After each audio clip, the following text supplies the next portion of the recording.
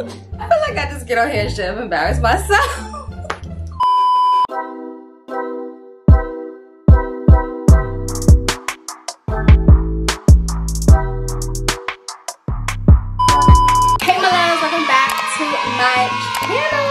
It's your girl Nelly, being authentically me, period. I must really like doing my hair. I must really want to be a wig channel because it seems like every single time that I'm up on here, I am complaining about a new hairstyle that I'm trying that I don't like, and then eventually I'm like, okay, I got used to it. And today, that is definitely what we're going to be experiencing, because if you see the thumbnail, hopefully this hair came out good. But if you saw the thumbnail, that means that everything went splendid.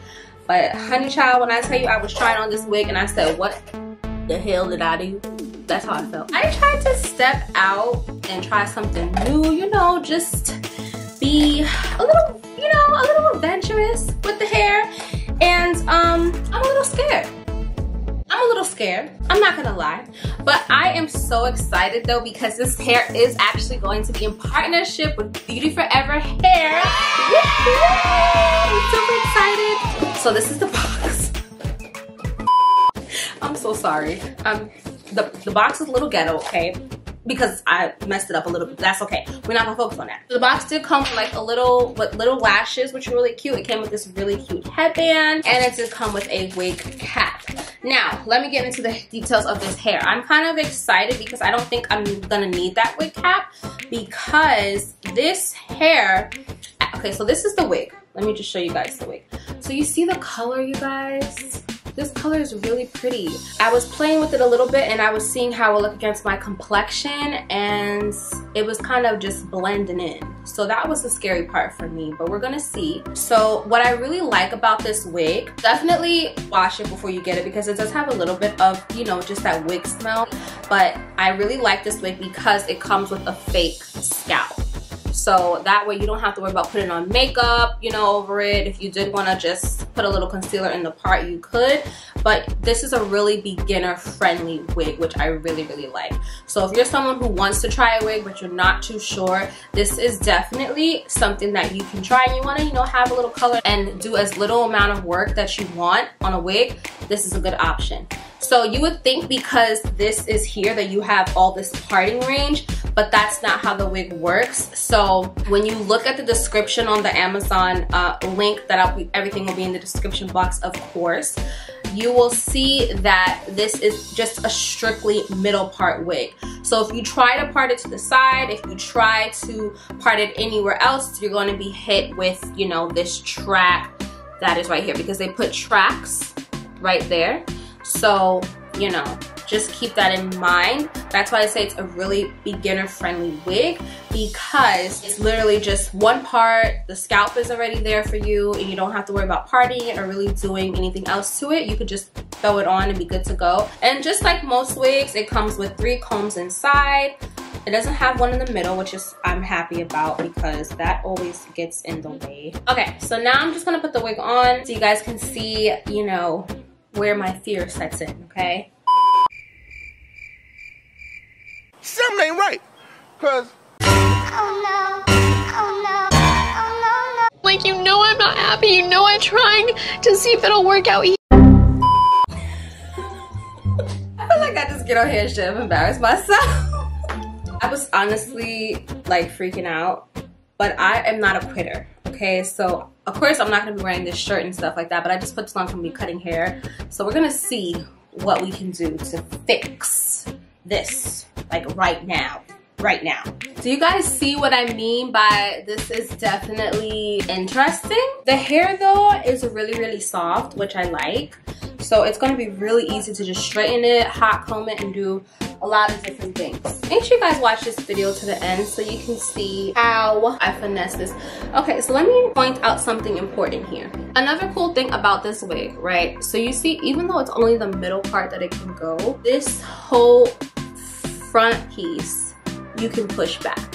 So say you want to do a little, say because you can't really part it any other way, but say you want to do like a little cute push back with like your hair curled and something like that. That will look really cute because you can do that with this. But you can't, like, you know, move it to the side. If you wanted to wear it to the side, you couldn't do that because of, as I explained earlier.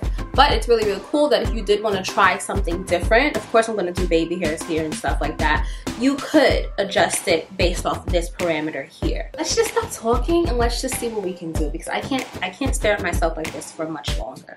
Okay guys, so I sped up this part because I feel like you guys have seen me install so many wigs by now.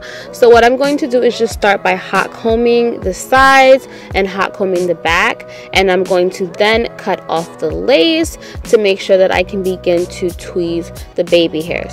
So here is where everything just kind of went left. Okay, this is the struggle box right now because I parted it and I was pushing the hair back so that I can start tweezing the part just a little bit so I can have more baby hair space and make it look natural.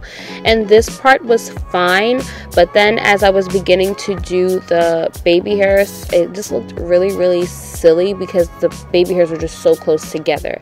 And so I thought, since I have so much space, what I can do is bring the part down just a little bit more. As you guys can see, you see what I'm saying? It just looked really weird. So I was like, you know what? Let me part it down further down, tweeze it a little bit more. And because I'm so used to tweezing, like I said so many times in this video, this wig is such a beginner-friendly wig.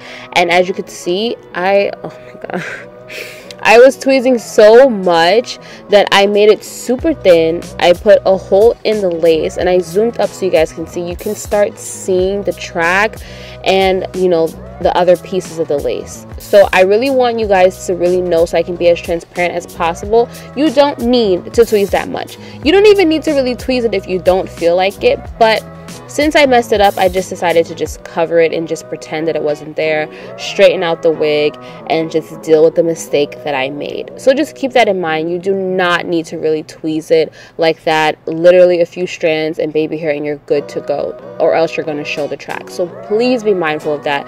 Do as I say, not as I do. But I'm just going to finish straightening it, and then you guys are going to see the final look coming up right now. I really like the final product. I know you guys saw me straightening it, but then guys, I'm gonna show you what it looked like straight. Okay, I'm gonna put some pictures up right here, pop, right? But after I straightened it, I was just like, you know what, I'm not feeling it. The bob look is super, super cute, but I just felt like because the hair was already, you know, clashing with my complexion a little bit, I'm like, you know what, let me try just curling it with my infamous loose wave curls to kind of match a bob kind of aesthetic. I was honestly so nervous with this hair, and because of the color, but also because I didn't understand the concept of a T-part lace. So a T-part lace, if you guys didn't know either, let me explain it to you, is literally just that. This part is the T, that's as much lace as you can get, and then here's the other side of the T, so it's just straight down the middle. So you get a little bit here, a little lace here, and a little bit here, but you can't part it any other way. So I didn't really understand this, so that's why I was having such a hard time with the baby hairs. You guys will see that I was struggling a bit with that, but now that I understand it, it's such a beginner-friendly wig. I will definitely say that this wig is so beginner friendly. If you're looking for a wig you don't have to put too much work in, the hair is super soft, you can curl it, you can straighten it, you can do all these different things, and you don't have to worry about making it look super, super natural and just kind of throwing it on. This is that wig for you. Definitely keep that in mind when you are purchasing the wig. Everything will be in the description box below. Thank you so much, Beauty Forever Hair, for collaborating with me on this video. Also, there'll be a 6% discount code for you guys, and also a link to their other wigs that you can check out. But other than that, thank you guys so much for watching this video. Don't forget to like, comment, and subscribe, and I'll see you guys in my next video. Bye!